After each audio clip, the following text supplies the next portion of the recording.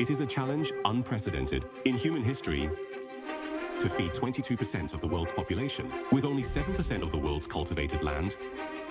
What's the secret behind China's successful establishment of food security? 30 million tons, which can feed 80 million people. Let's get to work then. We are going to find out how the world's most populous country feeds its people. We have to get the wheat harvested. It is a huge project, far more complex and arduous than most can imagine. For thousands of years, the Chinese people have been working wonders with their diligence and wisdom.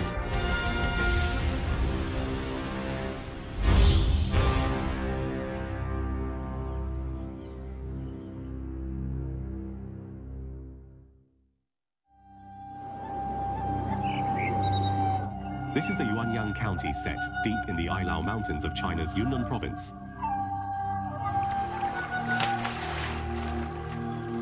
In May, Baiwanfu begins the year's most important task, planting rice seedlings.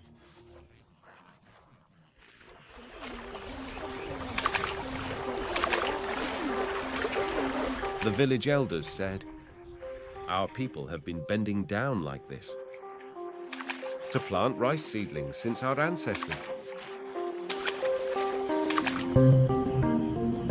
Baiwanfu's ancestors moved here about 1,300 years ago. To grow more food, they terraced the wild mountain slopes. A slope that climbs 2,000 meters can be cut into 3,700 terraces at the very most. Yuanyang County has over 11,000 hectares of terraced land. An ancient Chinese mega project to provide food for the population.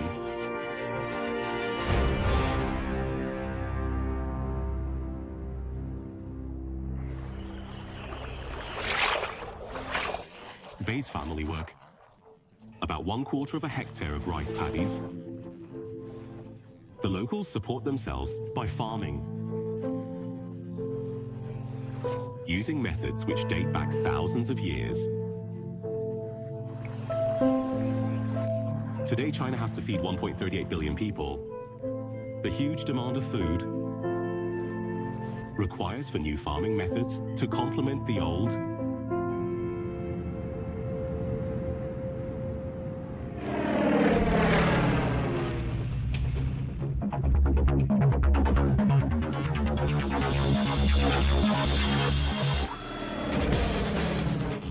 Kilometers away from the honey terraces, farmers in northeastern China strive for the efficient over the picturesque.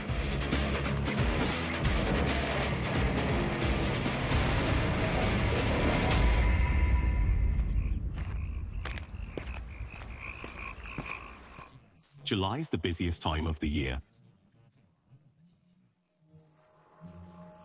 For farm manager Liu Bao, her oversees 33,000 hectares of rice paddies. In July, the fields need to be checked every day.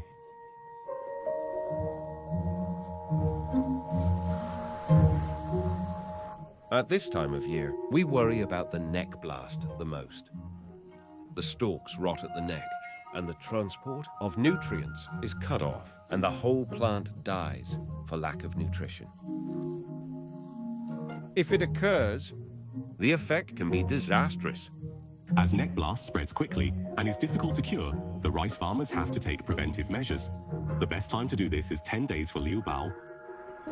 This means he has just 10 days to protect his 33,000 hectares of rice from fatal disease.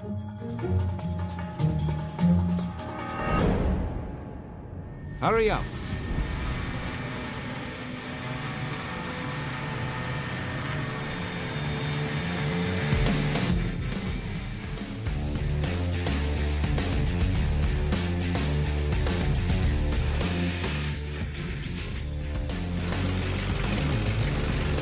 How's it going? All going well. Let's get to work then.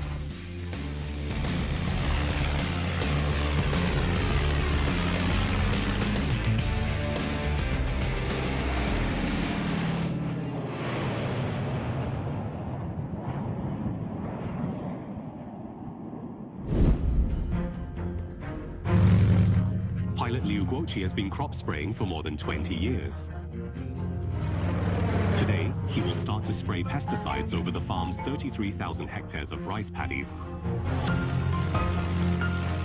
Flying a crop sprayer is also called hedge hopping. Operating a crop sprayer, also called hedge hopping, entails flying at exceptionally low heights, just skimming the ground. Usually we spray the pesticides from 5 metre to 7 metre above ground. This is to make sure pesticides attach to crops' leaves, so that they are effectively absorbed. If we are too high above ground, the pesticides will be dispersed by the wind. Low altitude flight is a big challenge. To a pilot's flying skills, low altitude is challenging. We are only 5 minutes above the ground, flying at a speed of 240 kilometers per hour. In the blink of an eye, an obstacle may appear and strike the aircraft. Liu Guoqi can cover more than 100 hectares of fields per flight and up to 3,300 hectares per day.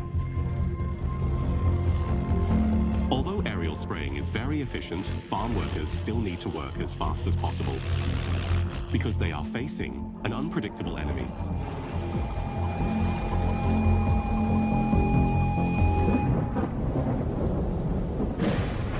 Unpredictable weather is the biggest threat to aerial spraying.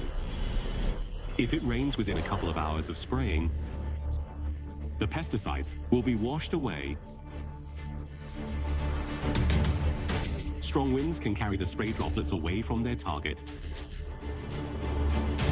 To guarantee the right result, Liupo has to wait for a stable weather window.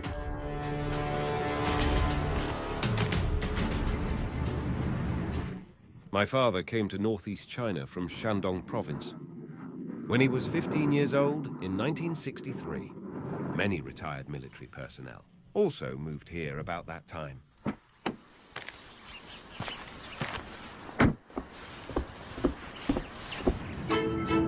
Liu Bao's farm is on land once known as the Great Northern Wilderness. Today, it is called the largest granary in China. Since the 1950s, more than 1 million people have moved here. They came with a single shared purpose: to reclaim the land and feed the nation.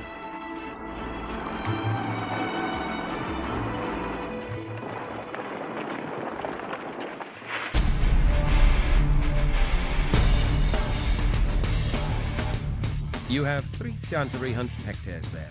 Yesterday's rainfall caused a minor delay, putting us a tad behind our planned schedule. We'll catch up today.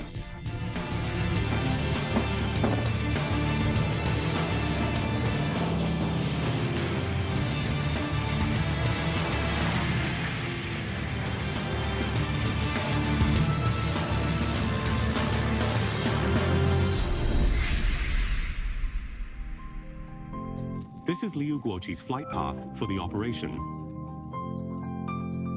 It will take over 300 flights to cover all 33,000 hectares. His feet will rarely touch the ground through the spraying season. This is just the life of one pilot. During the critical blast prevention period, more than 40 crop squares will be working the skies over the 13 million hectares of cultivated land. This is 15 times larger than the land area of Hong Kong. The annual harvest is enough to feed 100 million people. China's largest granary is vast, but it is only one small part of China.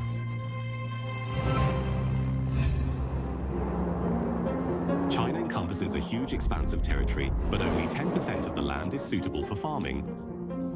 China has less than 1/10 of a hectare of agricultural land per head of population.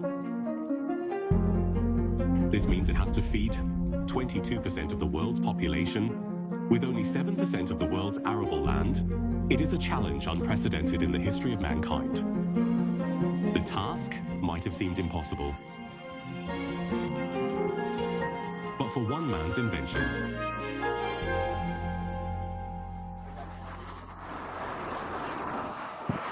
it is a face familiar to every Chinese person. His name is as famous as the techniques he invented to grow rice. Yuan Longping is known through China as the father of hybrid rice. At the age of 87, he has come to Qingdao especially to test the characteristics of a new strain of rice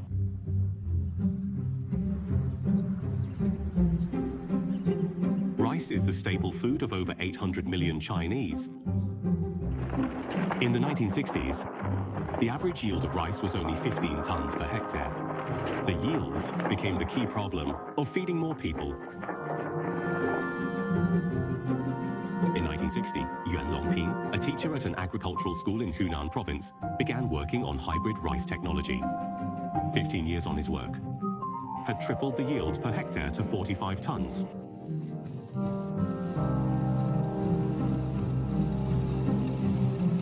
Improvement in planting techniques further increased agricultural efficiency. By their own effort, Chinese people made a difference to the nation's ability to feed itself. Today, Yuan Longping kept on improving his hybrid rice strains, and the third generation of super hybrid rice can yield up to 15 tons per hectare. This is not a blind pursuit of yield. By 2030, the Chinese population will peak at 1.45 billion, which means China has to prepare for another 100 million mouths to feed. As China is simultaneously undergoing the world's largest move to urbanization, land is becoming an increasingly precious resource. As far as land is concerned, China has to produce maximum amount of food from what is available. Qingdao is one of China's eastern coastal cities. This was once a coastal beach. Now it is a rice paddy. Unlike other rice paddies, the rice here is irrigated with desalinated seawater, and so is known as sea rice.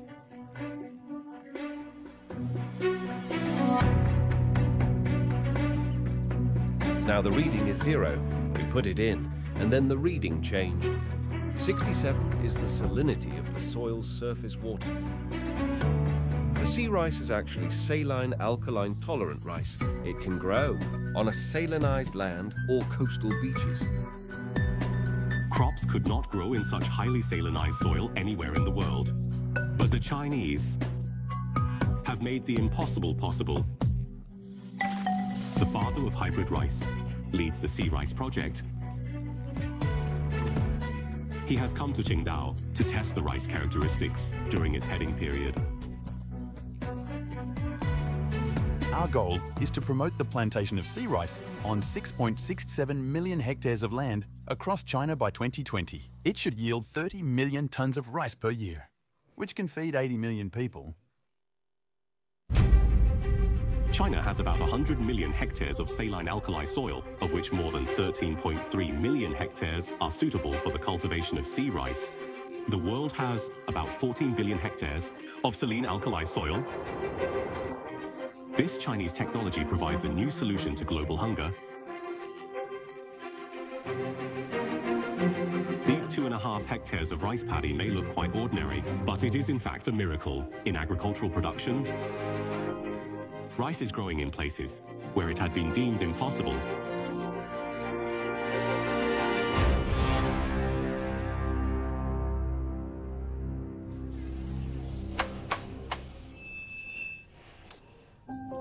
In towns and cities across the nation, the supermarkets are rarely quiet. What people buy most in supermarkets is all kinds of food. China consumes 18,000 tons of eggs, 100,000 tons of pork, and 200,000 tons of fruit every day. Sales of food in the supermarkets reflect people's dietary structure. No matter what, vegetables always claim an important place on Chinese dining tables. In China, when people are going to buy food, they always say they are going to buy vegetables. Grain and vegetables are the most important components of 3 meals a day.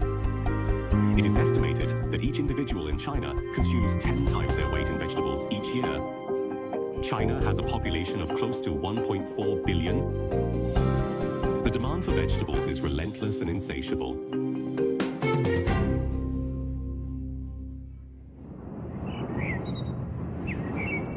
At Yuzhong County in Gansu Province, Vegetable farmer Niu Shuigang is planting out cauliflowers in his field.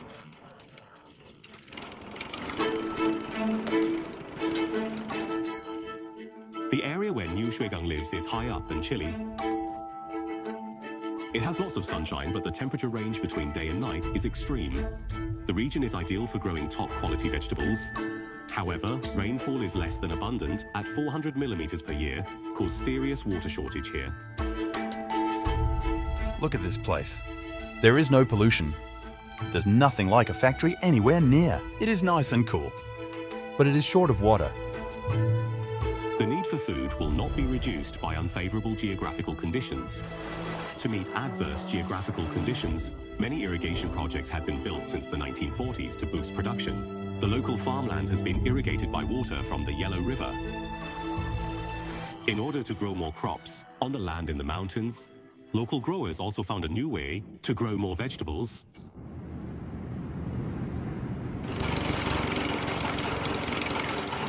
This double ridge and triple trench method has been developed for vegetable growing in arid areas. Look, here are 2 ridges and 3 trenches. If it rains, the water percolates through small holes in the plastic film and sinks into the ground. After covered with plastic films, water loss through evaporation greatly reduces. The thin layer of plastic film solves the shortage of water when planting vegetables. The plastic film has been laid in place. The newly planted seedlings need a good watering to increase their chances of survival. When the sun rises and the evaporation increases, the soil will stay adequately moist beneath the film. When the night falls and the temperature drops, the plastic film helps keep the soil warm. The simple plastic film has changed the appearance of the entire region. In addition to the southern mountains, the arid Lost Plateau to the north has also become a haven for vegetable production.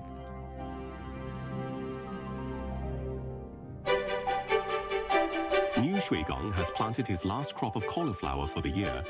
The baby Chinese cabbages are already for harvest.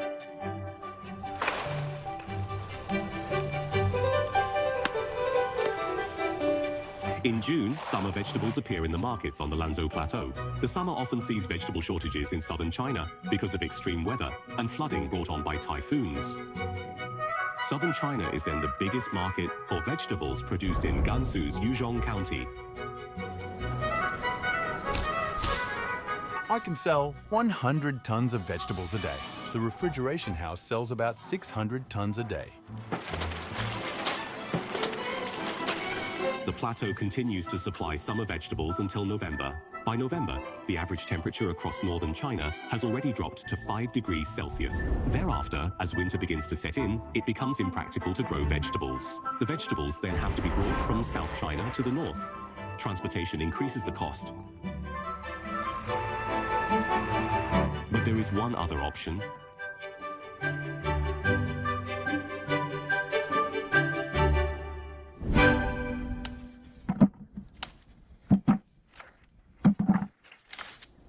We get up on time at 4 a.m. and begin to pick vegetables. Otherwise, the vegetables may go bad before they reach the destination. Li Tuanwei is a vegetable farmer from Shuguang City in East China. He mainly plants tomatoes. It is early May. Most tomato plants grown in northern China are still immature. Li already has ripe tomatoes because he has adopted a winter greenhouse planting technology. The greenhouse has a simple structure. The curved roof is supported by steel pipes and cement columns. Both ends are walled off with plastic films stuffed with insulating material. With these simple materials, the temperature inside can reach 35 degrees Celsius even in winter. With the help of the greenhouses, Li can grow vegetables 3 seasons a year. Of course, not all greenhouses are such simple structures. In the new intelligent greenhouse in Shuguang City, it takes only one technician to manage. The whole 8,000 square meter complex, with advanced hydroponics, crops are no longer planted in the dirt. Although the greenhouse relies on high-tech solutions, there is still one vital area in which nature is required to lend a helping hand. Here are our bumblebees. A single bee can pollinate 2,000 flowers per day. 4 boxes of bees are enough for the whole greenhouse. Tomatoes pollinated by bumblebees are not affected by hormones and have good shape. For agriculture, the optimum solution combines technology and nature. Today, Shuguang City has 40,000 hectares of vegetable greenhouses with an annual output of 45 million tons of vegetables, which supplied the North Chinese market during the winter months.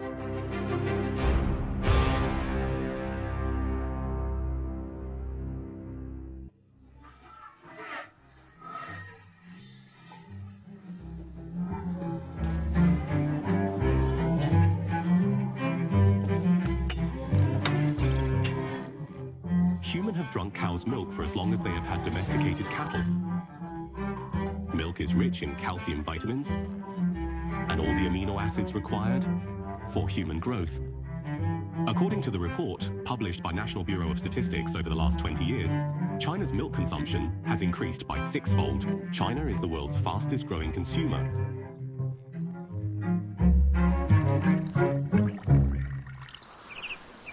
At Bengbu City in southeast China, 6,700 hectares of alfalfa are ready for the first harvest of the year.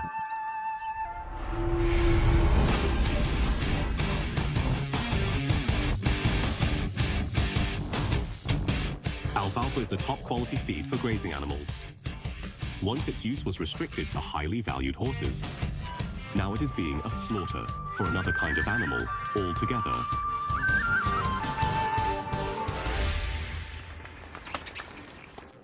Five kilometers away is a large modern ranch, which raises more than 40,000 cows.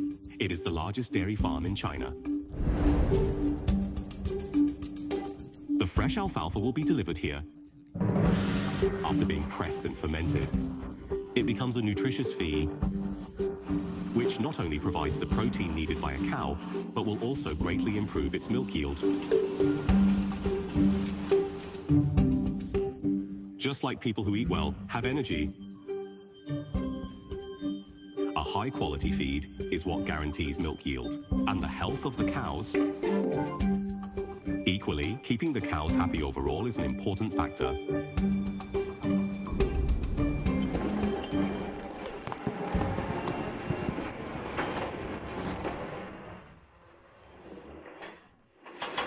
It may look painful, but in fact, the cows enjoy it much.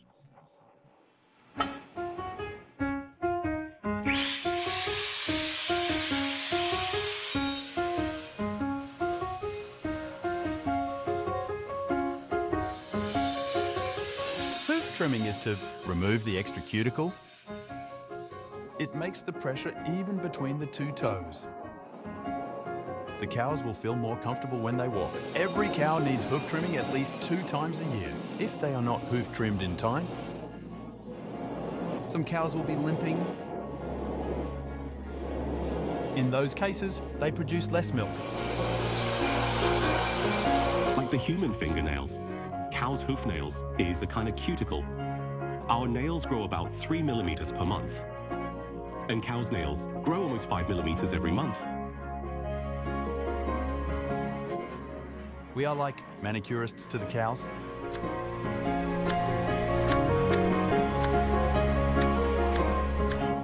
Great efforts are made to create a more comfortable life for the cows. After that, the cows need to go to work.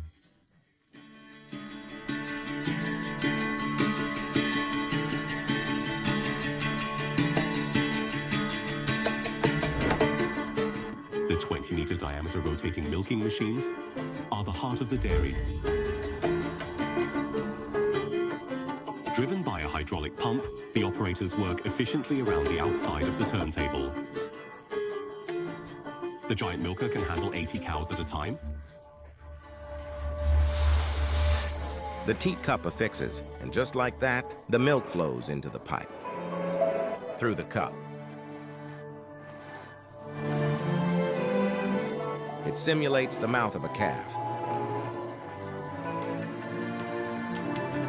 And then the milk goes through a cooler before it is stored.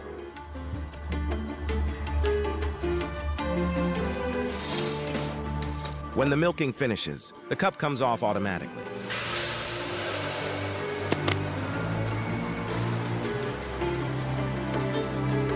The machine completes a full rotation every 10 minutes.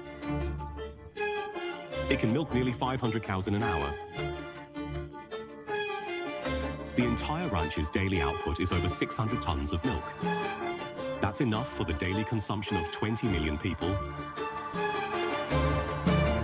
The numbers are rapidly changing. Statistics show that the consumption of dairy products increases by 0.8% of individual income, increased by 1%. The changes are driven by a new dietary structure of the Chinese people. Like eggs, meat, and vegetables, milk has become an important part of the basic diet.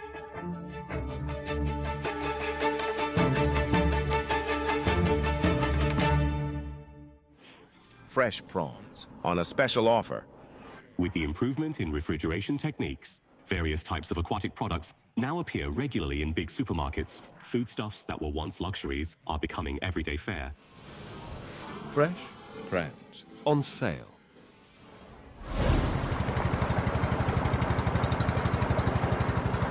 It's June, and Zhang Jiawei is about to set sail into the Gulf of Laizhou.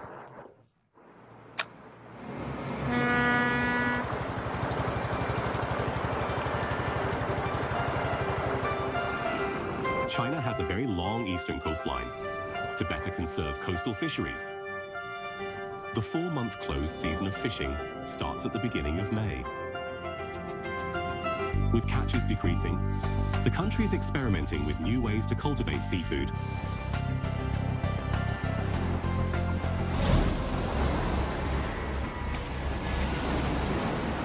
The elder generation basically lived on fishing. Now the fishery resources have become very limited. The fish breeding industry is thriving. They breed all kinds of aquatic products like fish, scallops, sea cucumbers.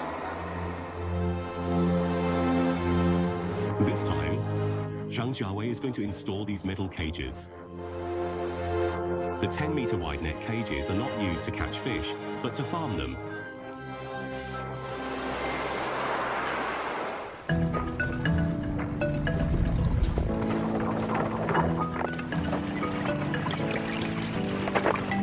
We should first fix the frames in the north. 10 net cages form a group. They are fixed with 28 anchors on the seabed. There is a mooring system underneath. An anchor weighs about 480 kil. The chains weigh 50 kilogram. They are connected by cables. In this way, the frames and chains. Thus, with this method, the frames and chains under sea can be firmly fixed. And then we have to fix everything together. After a frame is fixed in place, the net will be attached to it. The net extends 8 meters beneath the sea surface, creating a 750 cubic meter underwater cage. When the weather is suitable, fish fry will be placed in the cage.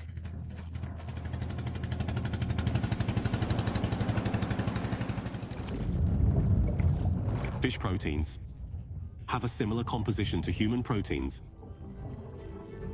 It is a good way for mankind to obtain protein.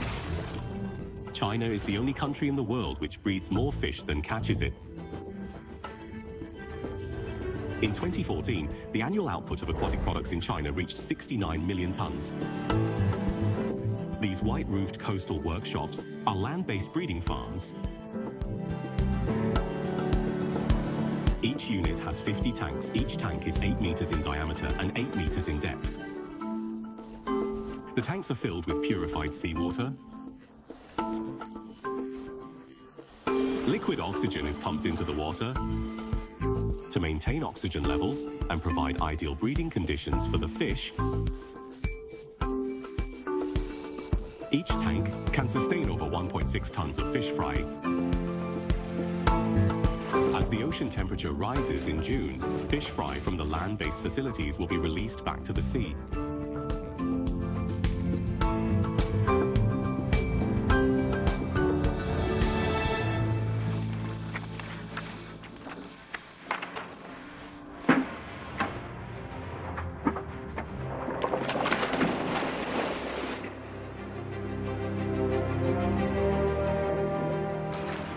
After fixing the 200 net cages, Zhang Jiawei and his crew can release the fish.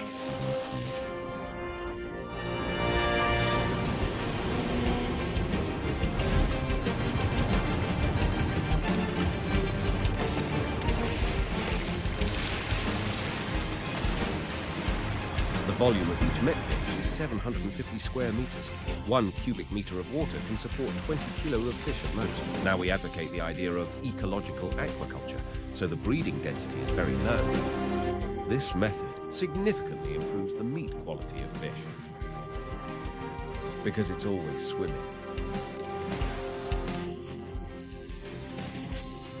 We raise them in seawater with rich dissolved oxygen and a variety of microbes. A lot of small fish and shrimp swim into the cages, so the fish can also feed on their own. The cage measures 2 centimeters across, which keeps the fish secure, while allowing the seawater to flow through and take away the waste products. It attempts to balance natural ecology with marine aquaculture. Today, while China is able to feed its 1.4 billion people, it is also constantly looking for more nutritious and healthier foodstuffs.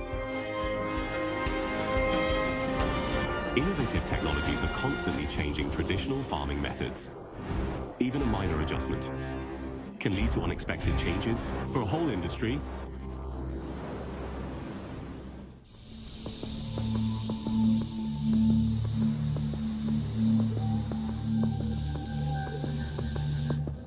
July is the hottest month in Korla of Xinjiang in China's far west.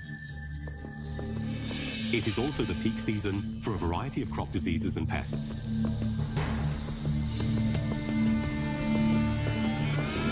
This farmer is very anxious right now. They want to spray pesticide tonight.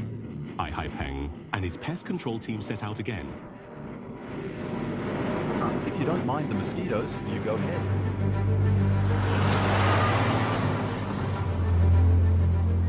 Korla is on the vast plains south of the Tian Shan Mountains. Since 2016, under China's new land policy, large tracts of arable land here are contracted to individuals, which creates benefits of scale in agricultural operations. The new production methods make new demands on agricultural services.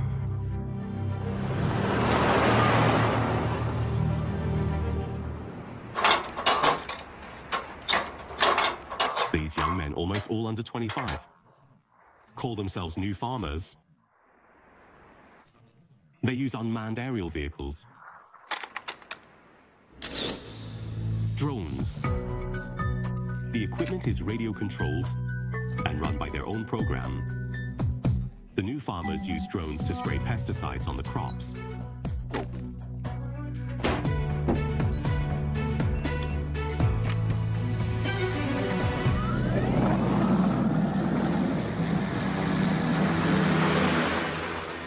Past, people used canisters, tractors, or pipes to spray. You have to lift the spraying devices above head height to spray sunflowers. This means the pesticides can fall on the spraying personnel. With an unmanned aerial vehicle, UAV, this isn't an issue.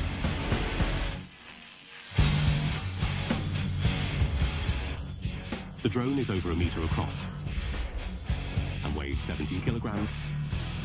They can fly just 1 meter above the crops. High-speed centrifugal nozzles atomize the liquid pesticide, which the airflow from the propellers then drives down onto the crops.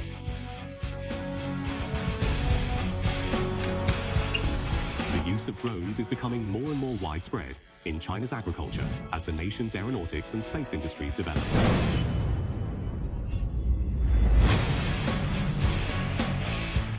Satellite navigation technology allows many UAVs to operate autonomously and precisely. High precision means if it is necessary, this drone can spray pesticide around a certain crop.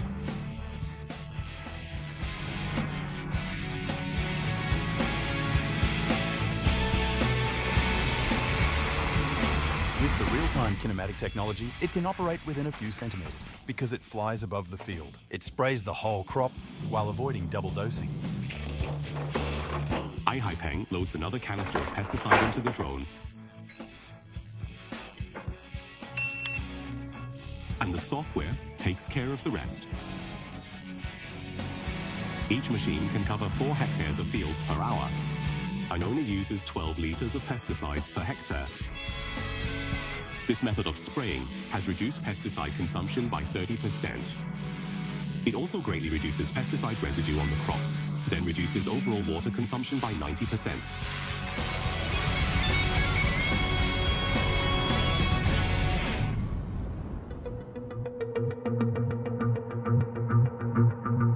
July is the key in insect control. Ai Haipeng and his team literally need to work day and night.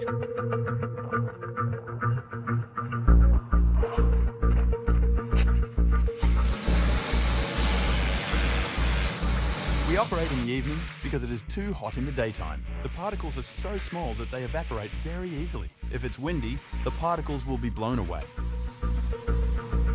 The other reason is that insects are more active in the evening.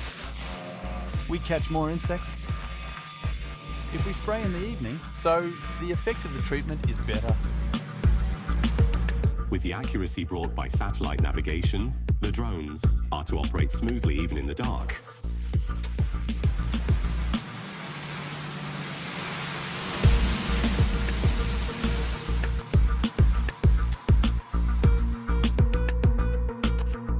This UAV technology is not only applied in crop protection, but also for the confirmation of land rights and crop surveillance in general. Today, a variety of previously labor-intensive agricultural services can be booked by a phone call or the click of a mouse. These new agricultural service models are steering a new agricultural revolution.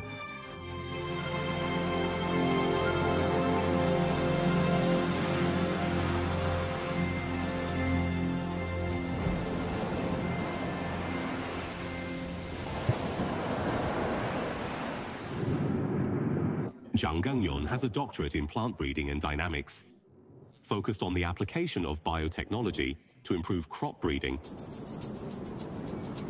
In a laboratory in Shenzhen, his research team is conducting genetic tests on millet.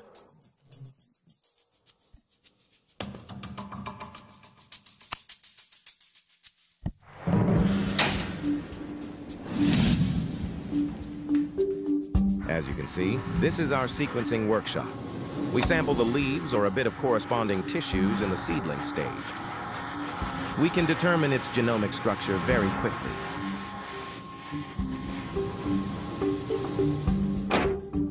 Seed quality is crucial for plants, and each species has a unique genetic sequence which determines the plant's characteristics.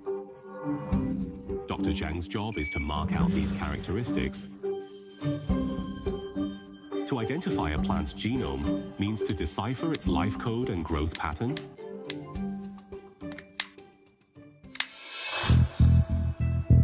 Many people consider genes mysterious. In fact, genes are just DNA sequences. This is the genome map of millet produced by sequencing. Observe how, for the millet, it possesses a total of 9 chromosomes. Each gene is a specific fragment on one of the chromosomes. This is a sequence on chromosome 4. So through sequencing, we can see this part controls the efficiency of photosynthesis. It determines the yield. We can use this technique not just in the millet, but also other crops and other species. Through sequencing, we can quickly decipher a plant's growth pattern. Since the beginning of agricultural society, plant breeding has been an eternal theme. Seeds are not only the foundation of agricultural production, but also the primary element to ensure crops' quality and yield. China, however, is experiencing a crisis in its seed industry. From 2000 to 2010, imports of high-quality seeds increased by nearly 5-fold.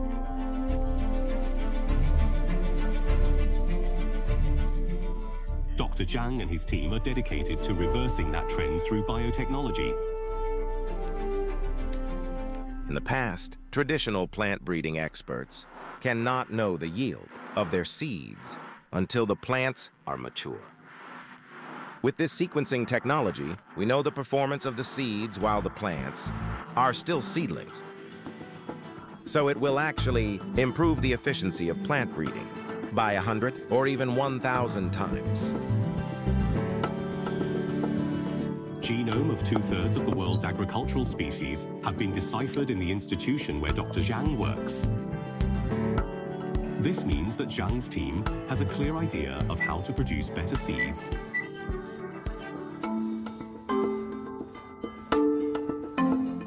Today's breeding procedures are more accurate and controllable.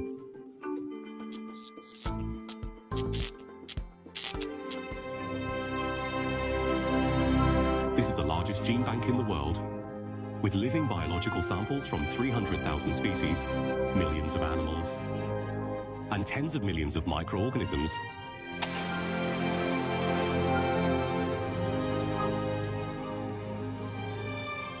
Here we do long-term cold storage at a temperature of -20 degrees Celsius.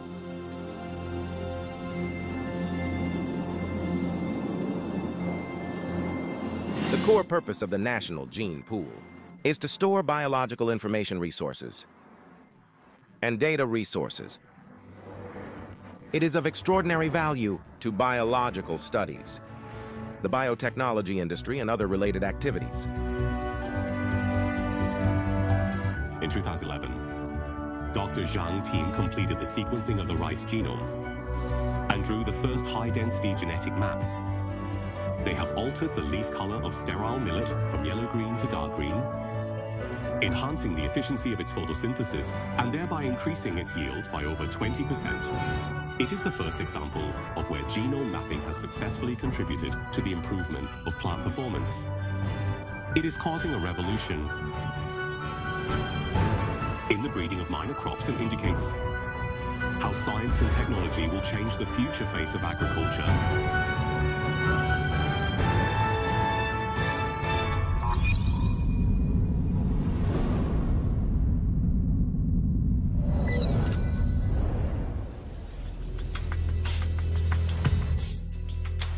Mr. Zhao let everyone know.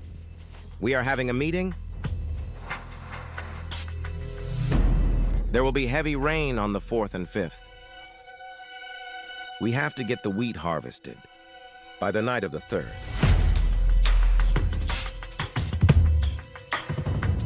From yesterday's cloud map, the clouds have already reached Henan province. Now they're already high above our heads. According to the plan, 4 operational groups will work in 2 shifts. Cigarettes and lighters are forbidden. Everyone must follow the lead.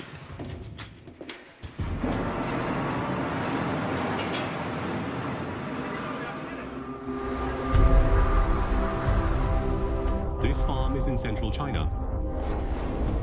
The wheat harvest begins today. Hot air rising from the ground and taking moisture into the upper atmosphere threatens to bring heavy rain and thunderstorms. Du Tong and his team only have 2 days to harvest 870 hectares of crops. Heavy rain is forecasted on the 4th and 5th. The ground will be very muddy and vehicles will get bogged down. If we don't get it in now, the wheat will rot in the fields. To ensure a smooth and fast-running operation, the farm will use 37 large harvesters.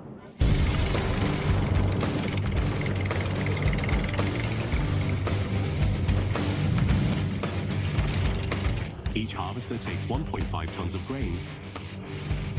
From previous experience, the most efficient way is to have 2 harvesters work through the same block.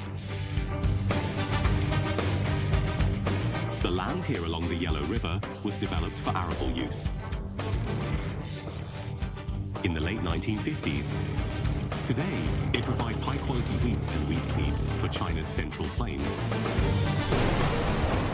Of all crops in the world, wheat has the largest planted area, the highest yield, and the widest distribution.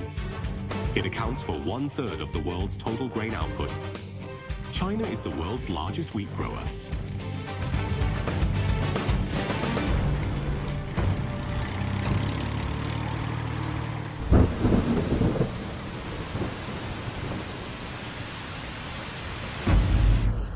90 kilometers away, the rain has already started falling.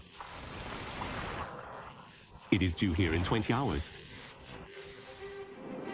Dutong's team now needs to work non-stop to get the job done.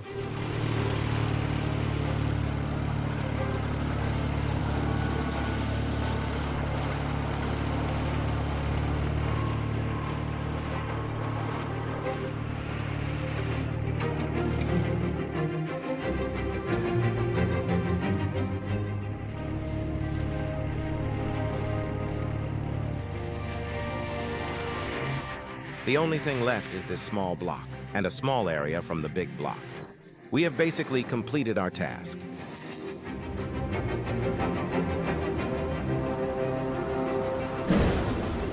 Dutong's team has completed their task. Heavy rain arrives on schedule. The parched land now is thirsty for the promised rain. However, technology advanced, we are still bound by the cycle of nature.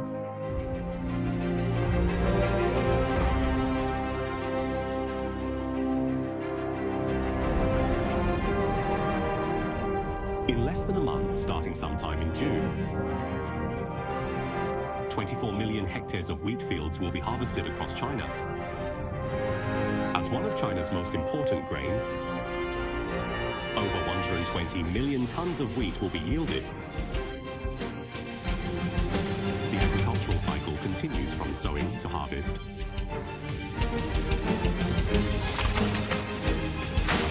Crops grow and mature. As the seasons come and go, China's gargantuan food supply system runs in its never-ending cycle, feeding its people of 1.4 billion. Balancing the seemingly impossible 7% to 22% equation through diligence and wisdom,